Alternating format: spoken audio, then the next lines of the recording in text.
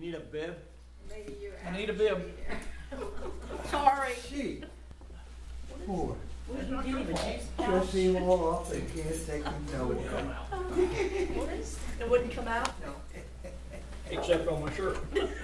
I'm sorry, we didn't have no water down there. I would have gave you some of mine, but. It's all right. It's all right. Try to get a hold of yourselves. Calm down. I think. I knew I should have put it in top. I want to look competent. Sound that way too.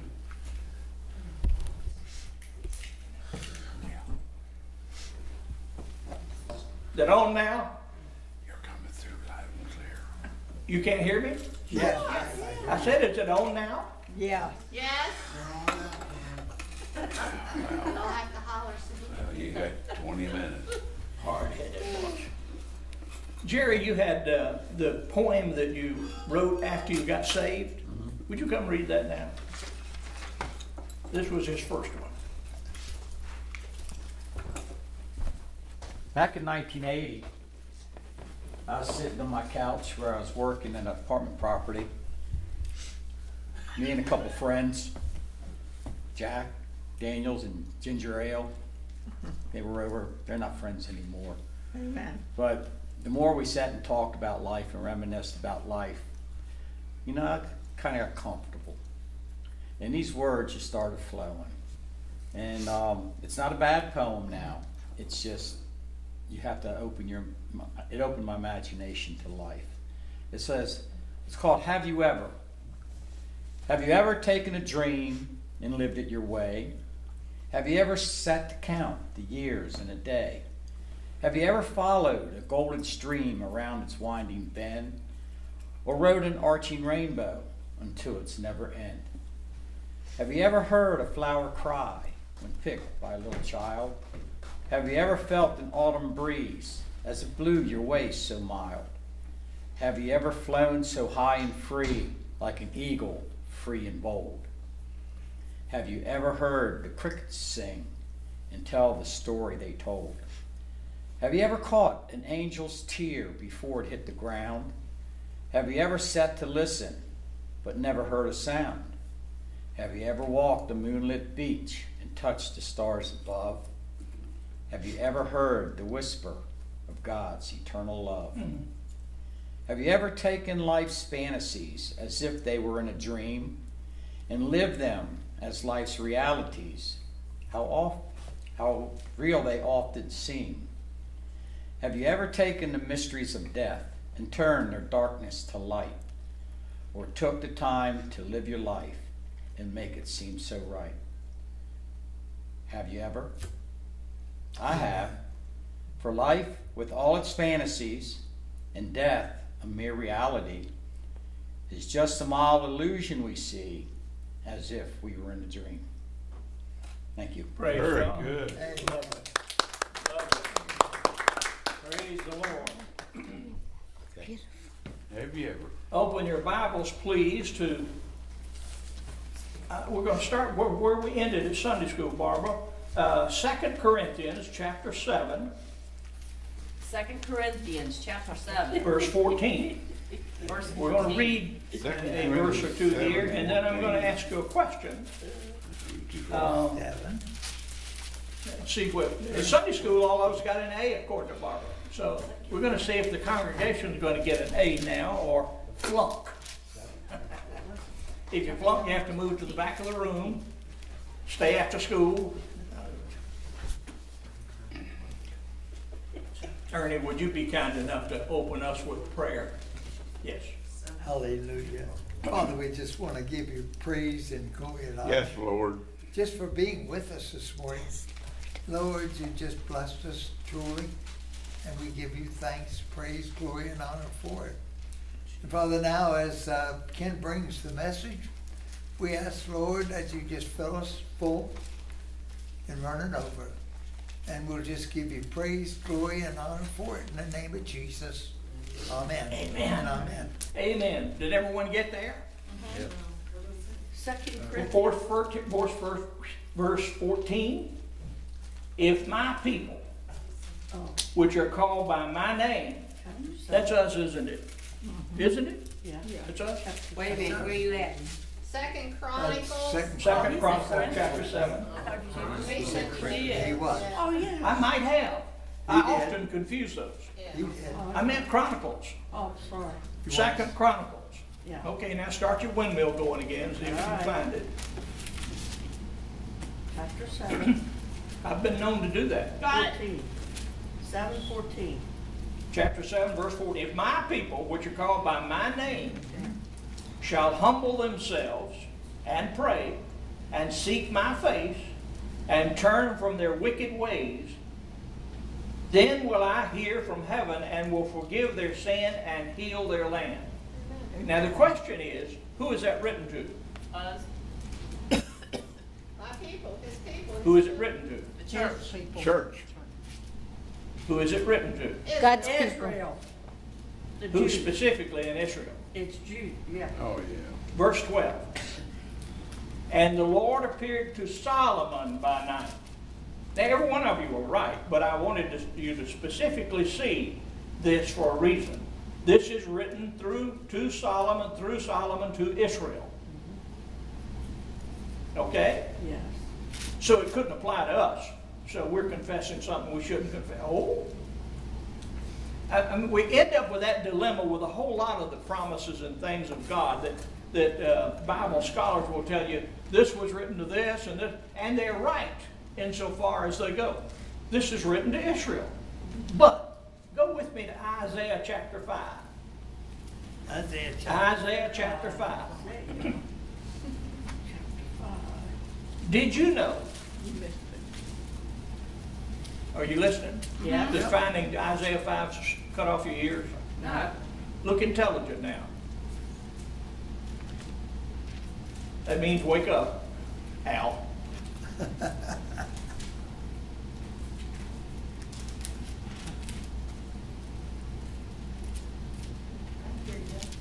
Yep, I'll know. Ah, there we go. I want that handsome young man looking at me. I know you were, but I want you to look at me. I'm that vain.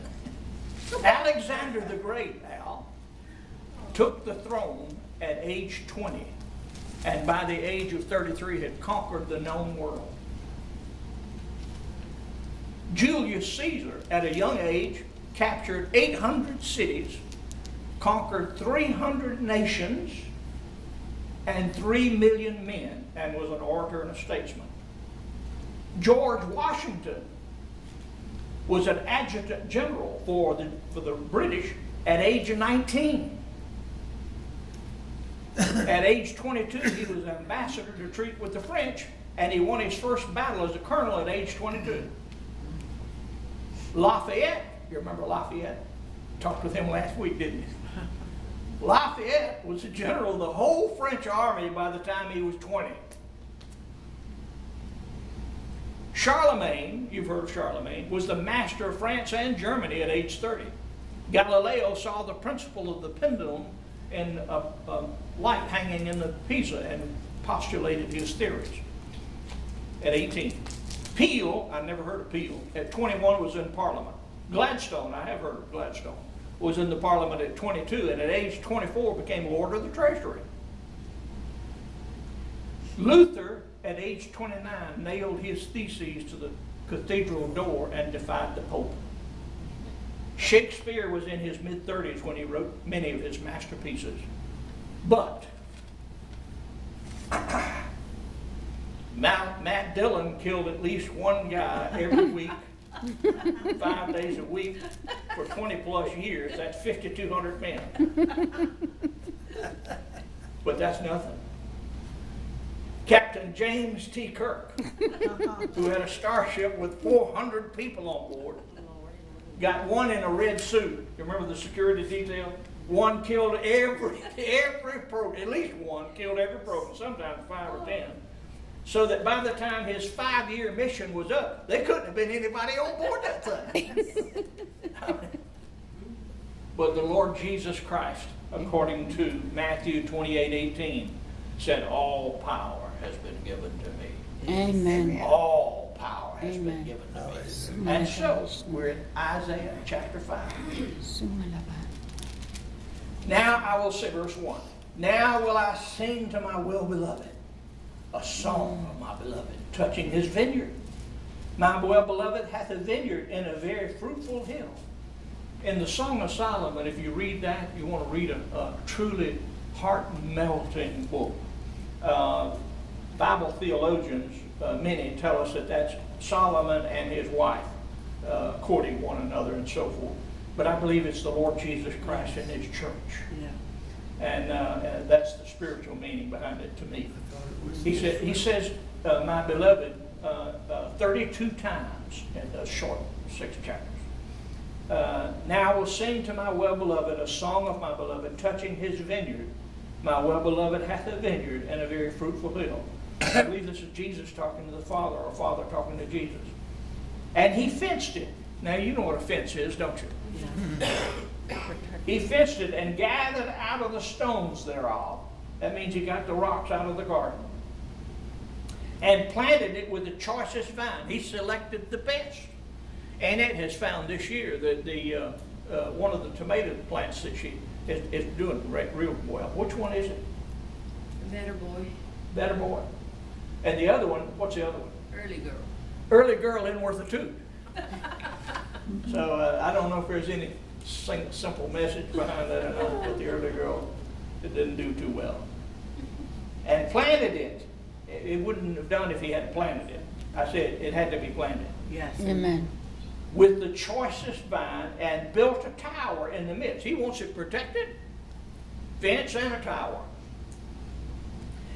And also made a wine press therein. He's expecting a crop.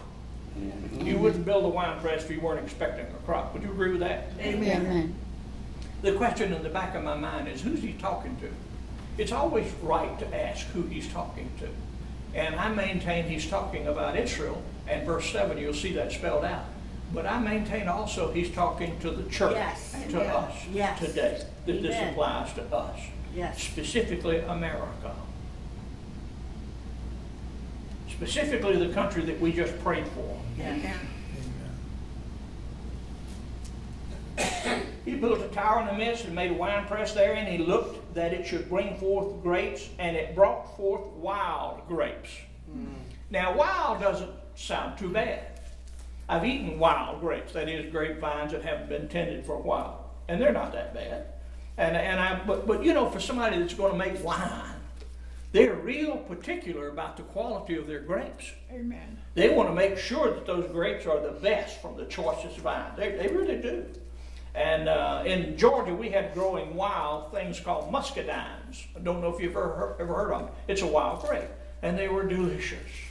And we had another one, Scuppernon. a scuppernong. You can get those in South Carolina. Food Line has them from time to time.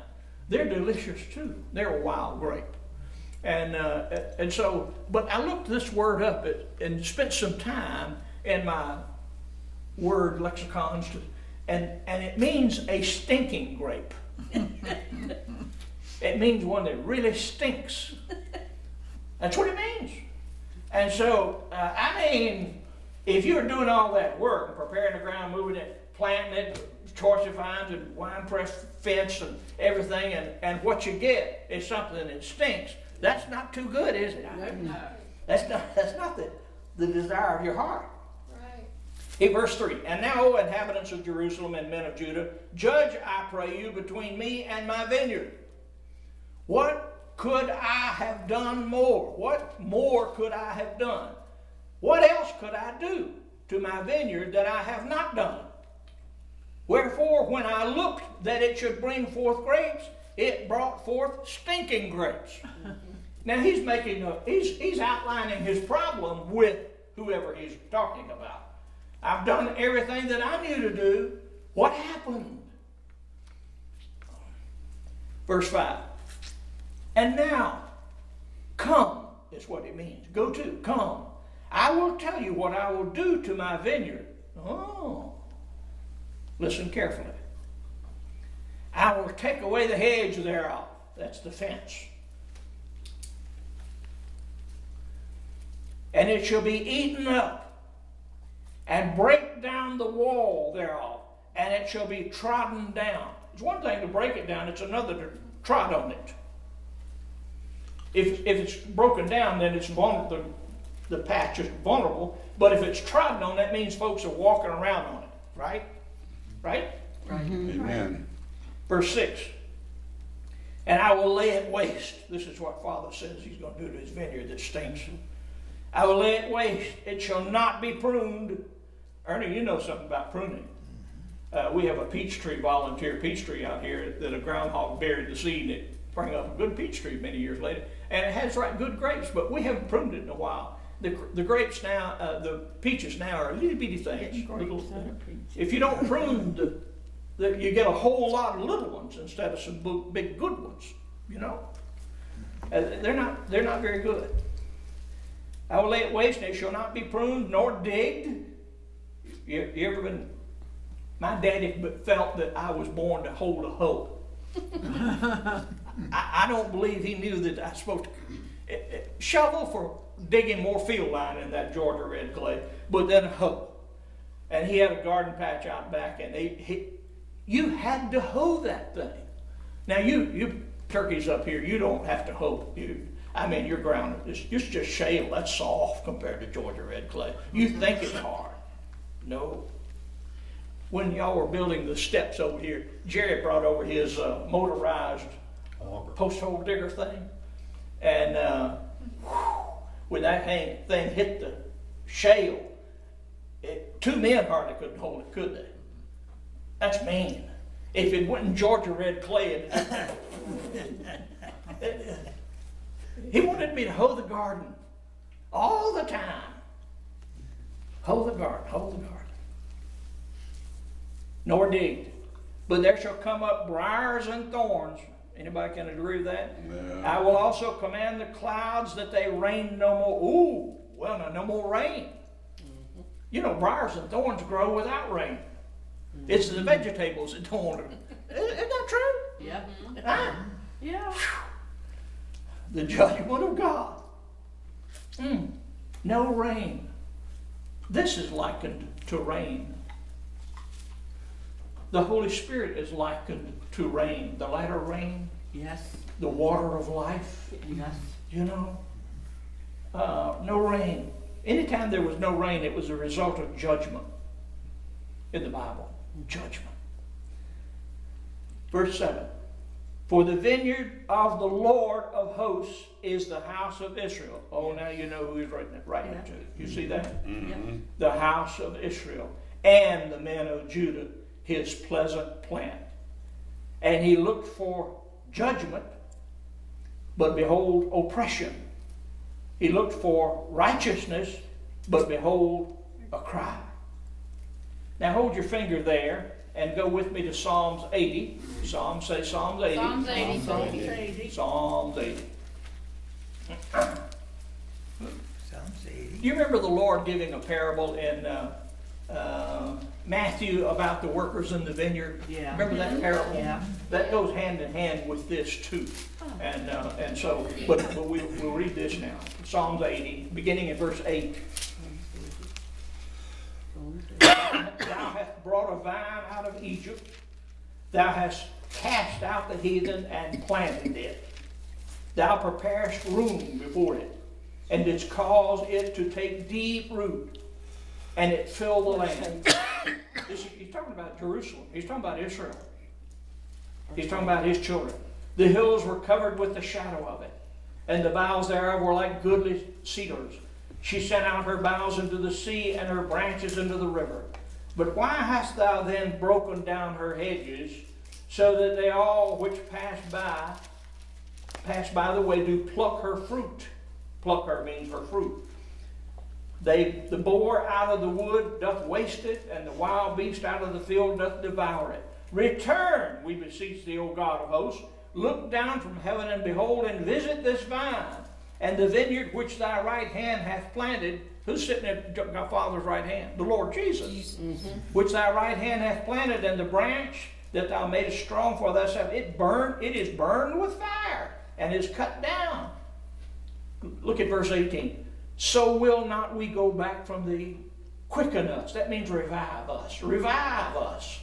And we will call upon thy name. Return us. The word means restore. Restore us again, O Lord God of hosts, and cause thy face to shine, and we shall be saved. I'm telling you right now, if you've read Rabbi Jonathan Cahn's book on Harbinger, and he focuses on Isaiah 9:10, where the hedge and the walls are broken down and the people try to replant and rebuild in defiance of God as opposed to repenting. That word we read over there, if my people will repent and turn from their wicked way. Right now, America's under judgment. Yes. Yes. I mean, we're under judgment. And you know we deserve it. Yes. We murder our own babies. We take our kids in school and teach them that sodomy is okay. Mm-hmm. Yeah. Kick the prayer out and bring the monsters in. Mm-hmm. Demons. Yep. And we're teaching them all the stuff that they shouldn't be taught and none of the stuff that they should be taught. Right. The education system is a wreck. The courts are a wreck. Congress is a wreck. We've got to have the hand of God on this. Yes. You and I can't hoe that all down. We can't dig up all the weeds. God, the Holy Ghost, has to do this. He's the pruner. Amen. Listen to him in Song of Solomon. You don't have to turn there. It's just the next book over in front of Isaiah. Jesus says in chapter 2, verse 1, I am the rose of Sharon and the lily of the valley. Yeah. In chapter 4, verse 5, he says, thy two breasts, I know this is graphic. Thy two breasts, Psalms 23:4 says, thy rod and thy staff. The word and the spirit, that's the two breasts that nourish us. The rod and the staff. Are you listening? Yes. Did I shame you out of these two are like two young roes that are twins which feed among the lilies. In 6:3 he says, when you read the 7 chapters, I said 6, 7 chapters, 8 chapters of Song of Solomon, remember to read it in the Spirit. Right. Read it in the Spirit or Right. you just have trouble. Right. 6:3, I am my beloved's, and my beloved is mine. He feedeth among the lilies. God sang over you this glorious song of his love and adoration for you. He wrote that thing for you to be encouraged. Rise up, my beloved, and come away. The sound of the turtle dove. You know, he's ready to rapture us. It could happen at any minute. At any minute. Amen. I don't want to go and leave the country in this affair. It means there are a whole lot of people that won't go. I'm asking you to stop being so anxious to be raptured right now that you get a panic in your spirit to go after the people around us that won't be. Yes. Because what they'll be left for isn't something that's pretty to go through. Right. Amen. Right. Amen. Are you listening? Yes. You and I are here now. We're here now to pray for and intercede like Daniel was at his time for his nation, for our nation. Yes, pray for the world, specifically Israel. But pray for America. Right. America's the breadbasket of the gospel to the rest of the world. No wonder Satan hurts it so, Right. hates it so, and hurts it so. Amen. Right. So I catch myself and ain't doing that. We're ready to go. I just want to go. We should come back right now. Just roll on one right now. And then our Bible studies this evening and Wednesday night, we'll be going into that in great detail for several months yet, most likely. But the Holy Ghost is asking me to stay on board and to go to work. Right. Go to work. Do the work. He left us here. He's equipped us to do the work. Amen. We're supposed to do the work. Don't be so heavenly minded you're no earthly good. Right. You heard that expression? It's impossible. But don't be so wrapped up in leaving that you forget that there's a reason why you're here. Right. Amen. When my dear, dear, dear, dear sister Frances Walker, Peggy's mother, Aunt. sister Grant, Peggy's aunt, Janet's sister. Janet is Peggy's mother. Frances was Janet's sister. When she went to the nursing home, she was at first bitter. She didn't want to go to the nursing home. She was driving all the way in her 90s, wasn't she? And drove too fast. Like Ernie. I didn't hear that. Doc dropped his head, you dropped your head.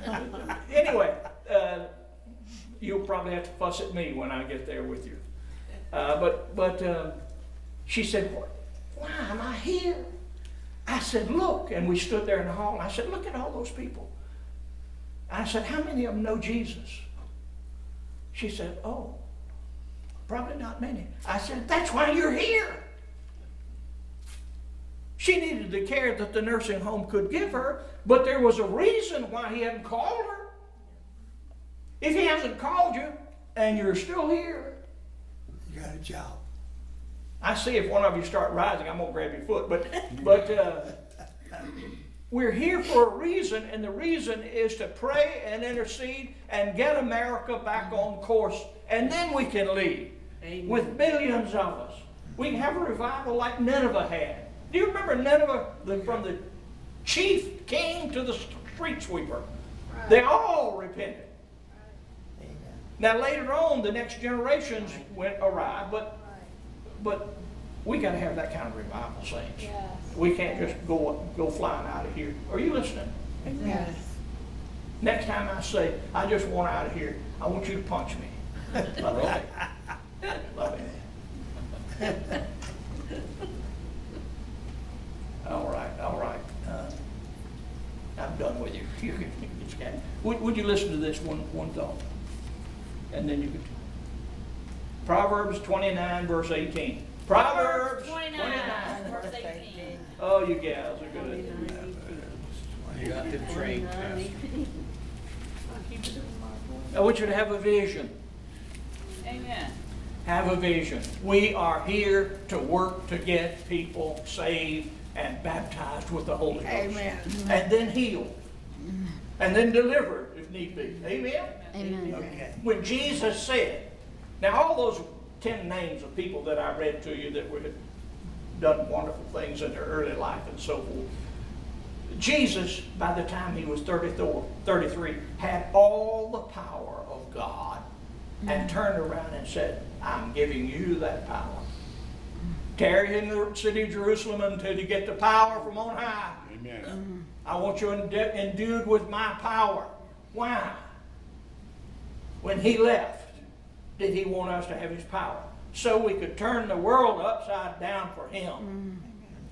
And the first century church did, and several centuries after that, and then we entered something called the Dark Ages, and then we started having revivals here and there. Knox and Finney and Luther and his Reformation. And there was some, but we need it now, today, for this hour, more than any time in history. There are more people alive today than in all of previous history. Amen. And so, I think that's right. And so, Proverbs 29:18. Where there is no vision, the people perish. But he that keepeth the law, happy is he. What's the law? The law is the royal law, the law of love, that you and I are supposed to love other people more than we love ourselves and go to work to get them. Amen. Are you listening? Yeah. Okay, now you're good. Let's pray first. Father, we love you so much, and we need you so much.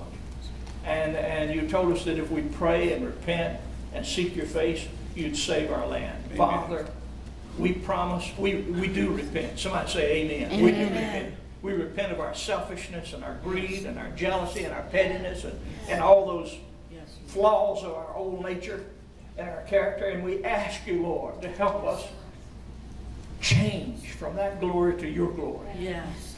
Grow us, Lord, please. Yes, Lord. Yes. Grow us, Lord. We feel the chastening hand on our land, Lord.